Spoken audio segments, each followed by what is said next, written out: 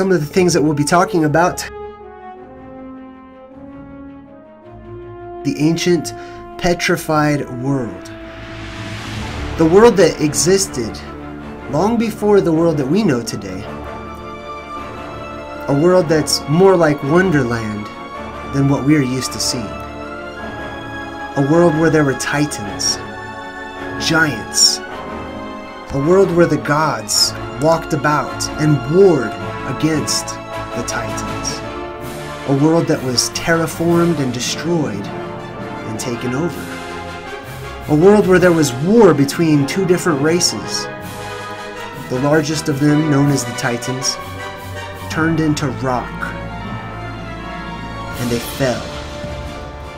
Now, before the rock titans fell, there was a magnificent garden paradise where everything was much bigger.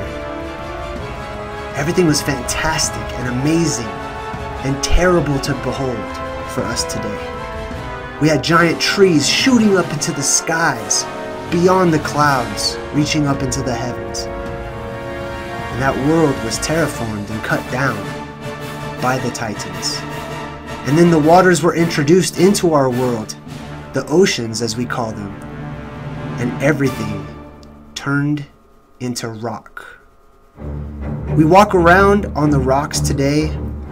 We take looks at the mountains. We see the boulders and strange rock formations all over the place. But we always take it for granted. We never second guess. We never question our geography. Our geography is one of the biggest clues that we have today as to what happened in our ancient past. See, that's something that could not be stripped away from us. All of the clues and all of the evidence. The only thing that the powers that be could do was they had to brainwash us. They had to cast these spells so that we didn't see the things that had turned into stone. Well, I believe that the time is coming where many people around the realm are waking up. We're able to start picking up on clues, and as we pick up on one clue, we think about the implications, and it leads to other clues, and we find ourselves looking around in a brand new world that was never introduced to us. We were never taught about it in schools. It was never talked about. It wasn't even known, but it was known in our collective memory, our collective subconscious. We have group amnesia as a people. Now, the thing about this is we can't truly forget. Those memories are there. The way the ancient world once was is still there in our minds. And as we pick up on these clues moving forward, and the truth reveals itself to us, breadcrumb after breadcrumb, then we can start to see the world that we live in with new eyes, and we can see things with new insight. We're going to be talking about the world that once was, the Garden of Eden,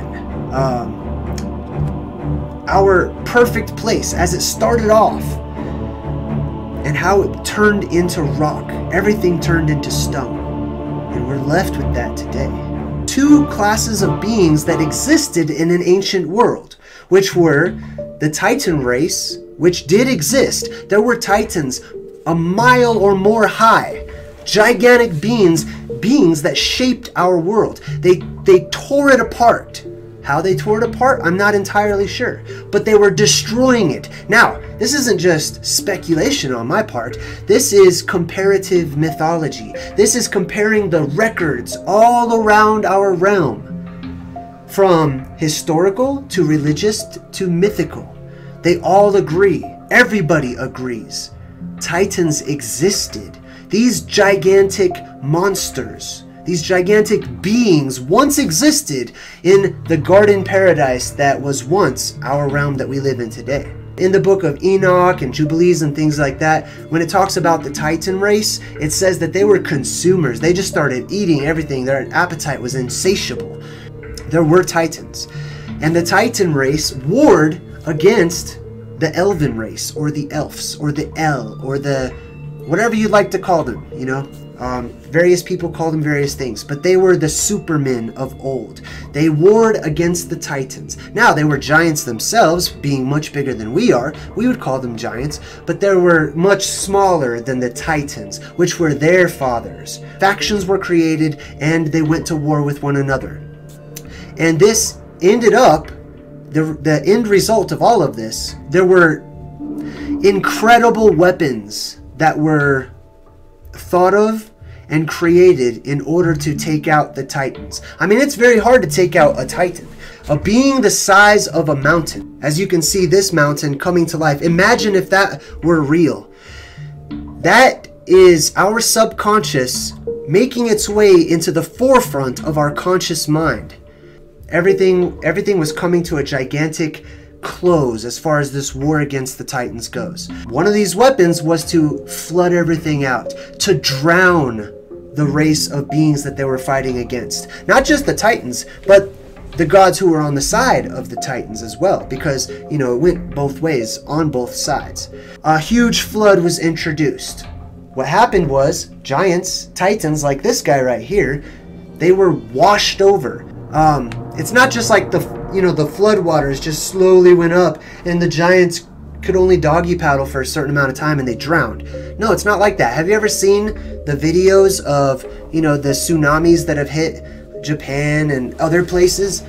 The devastation isn't simply large amounts of water, but the debris that's mixed in with the water that washes over and pushes things around and drowns out things. Now, that debris is simply going to be referred to here on out as mud, okay? But, like I said before, the Titans of old terraformed our world. And when I say terraformed, terra means land, and then they formed the land. They cut it out, they cut it away, and we can see evidence of this everywhere. The Grand Canyon and other geographical formations were formed as quarries by the Titans. It's like the story of Paul Bunyan. You know, they say Paul Bunyan, who's a Titan by the way, dragged his axe along and he created the canyons and whatnot.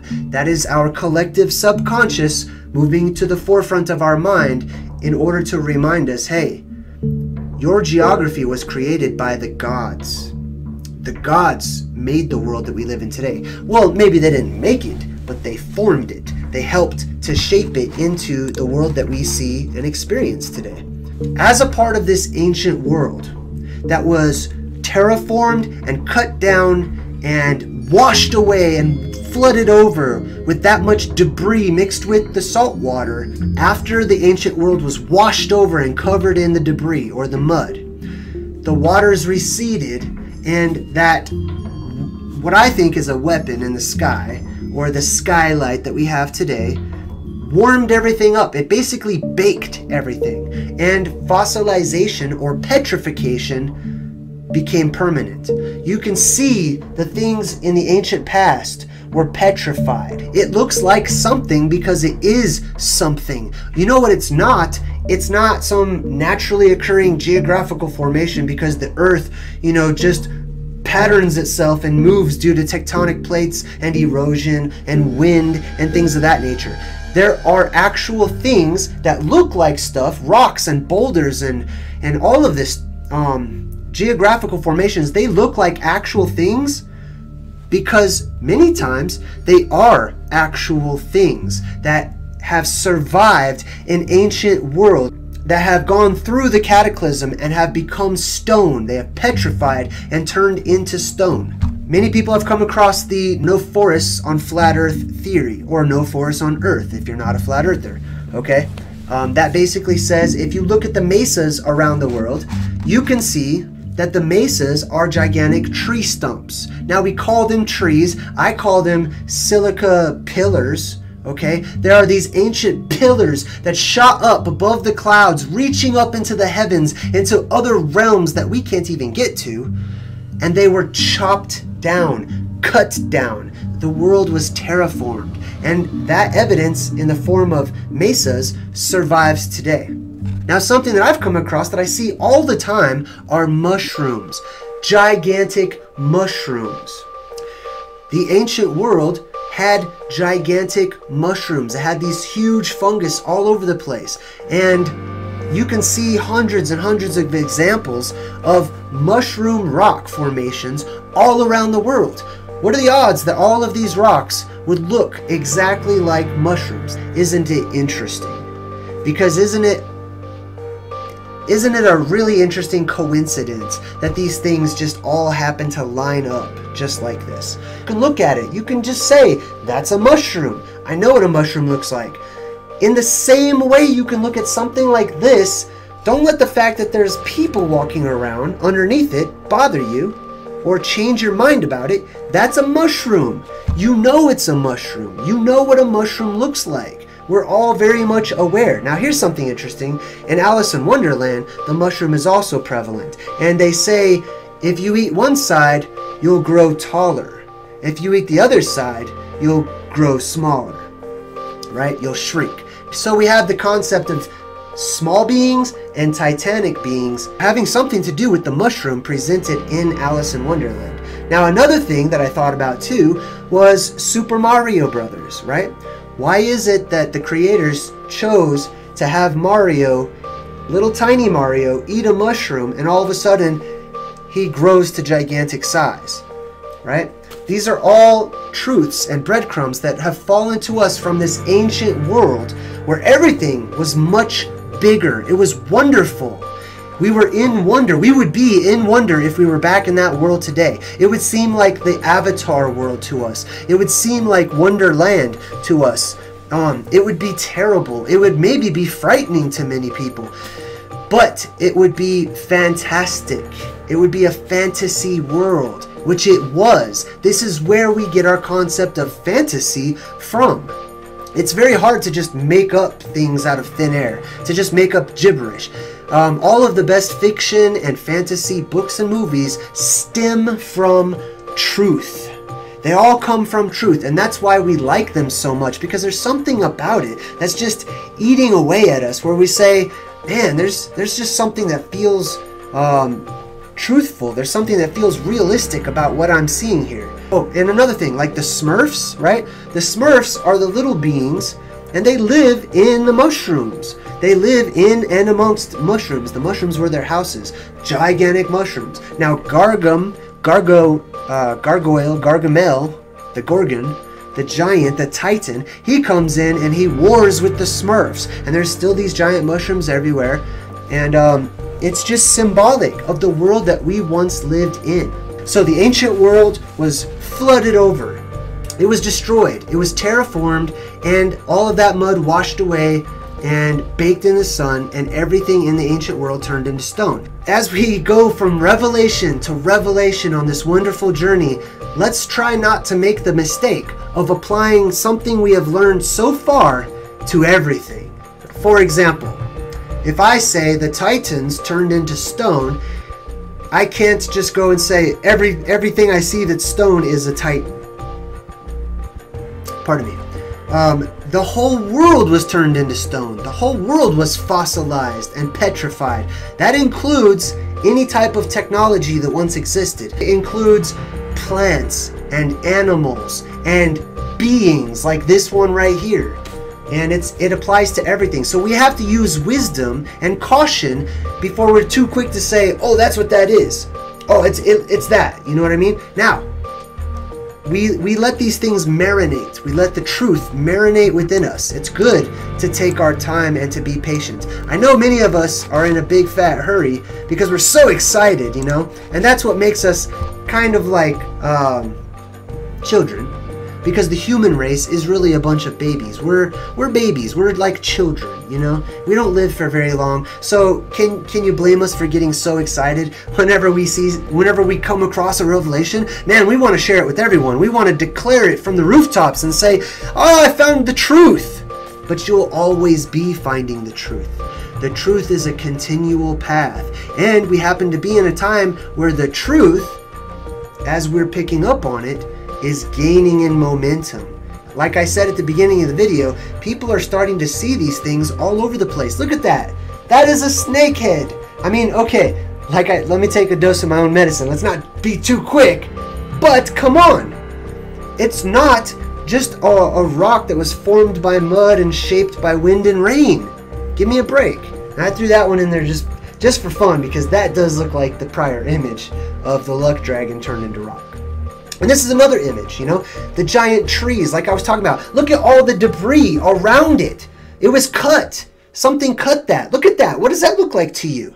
You know, the L race devised horrific weapons and eventually decided to go ahead and destroy everything in a gigantic flood that brought about our oceans that we have today. Now, those floodwaters had all of the mud rolling around in it. The mud was covering everything, keeping things from oxidizing or having oxygen in it or whatnot, and petrifying it, turning it into stone. Petrification is a very easy process if you understand how it works. The ancient world turned into stone. It was covered in mud, it solidified, it densified, and all of those minerals that are mixed up in that mixture of the ocean water and the debris from the terraformed world, those minerals made their ways into the pores of the bodies and into the plants and into the technology and everything. And when the floodwaters receded, that what we call the sun or the skylight in our realm baked everything and solidified it even more, making the process permanent. And today we have wonderful pictures in our world, wonderful images, statues basically, all over the place that we cannot explain their existence. Why do they look so strange? Why do they look so out of place? Mainstream science can't explain it. This mud fossil theory explains it perfectly. And our world is full of things like these whales, right? Those are gigantic rocks, but look at them. They look just like whales. I mean, they may not be whales. This might not be a bird, but these things are not what we've been told. It's not just rocks. I mean, look at that thing. I don't know if that's a giant brain, but what I can tell you is it has no natural place to be there in that field. Look at this guy. This looks exactly like the Titans or the fallen angels on the movie Noah. If you've ever seen the movie Noah, the recreation of the flood story, those fallen angels, they're rock. They're made out of rock. Gee, why are they made out of rock? Oh, I don't know. Our world was petrified. It was turned into stone, it was turned into rock, and this perfectly explains the world that we see around us today. It explains perfectly all of the strange and out-of-place rock formations that we see around us. Where science fails, mythology, legends, cultures, religions, all of these stories that have been passed on to us, and that's why we do this, by the way. That's why we come up with fiction novels and movies that are fantasy and story form, because we don't live for that long. Humans have a very short lifespan, so we've developed a way which, according to legend, was actually taught and commanded to us by the gods, who were immortal compared to us. They told us, pass these things down in story form.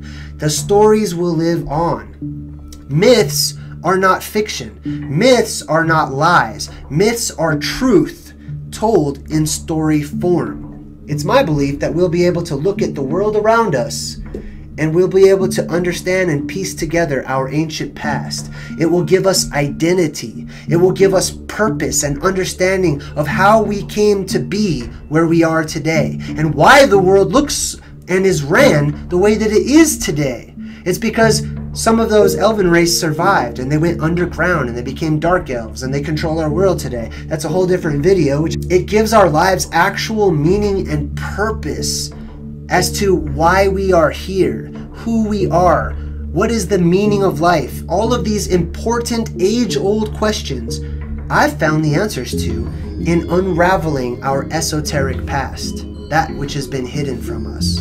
But it can't be hidden for much longer because we're piecing it back together.